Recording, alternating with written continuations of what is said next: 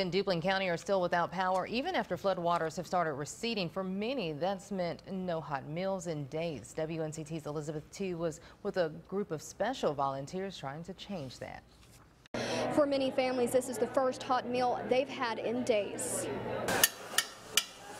Thursday, Rose Hill community members came together to take care of their own. Nearly 40 volunteers gathered at Rose Hill Magnolia Elementary School to host a soup kitchen. Food, diapers, and water were donated by the pounds. On the menu was chicken and rice soup with pure Duplin County chicken, as well as vegetables, fruit, and dessert. People like Diana Barrara and her family have been without power all week, and it's taking a toll. Well, we haven't had any electricity, and we haven't been able to shower since there's no hot water, so it's been kind of tough. And then the roads have been blocked by trees, so it's hard for us to get by.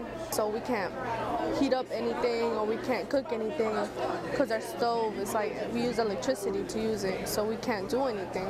Volunteers also distributed boxes of food and cases of water for families to survive on until the power comes back on.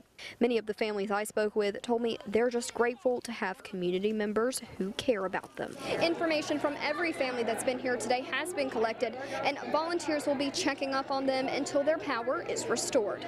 In Rose Hill, Elizabeth T, 9 on your side.